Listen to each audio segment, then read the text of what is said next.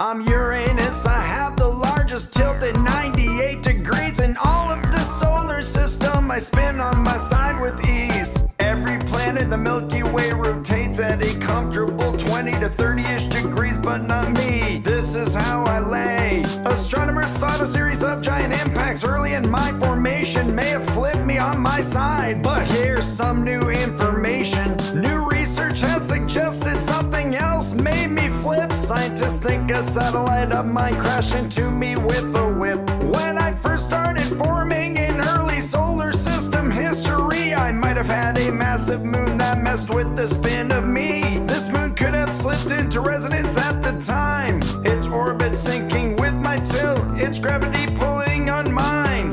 Over the course of a few 100 million years, this large satellite could pull my tilt a full 80 degrees. Yeah, that is right.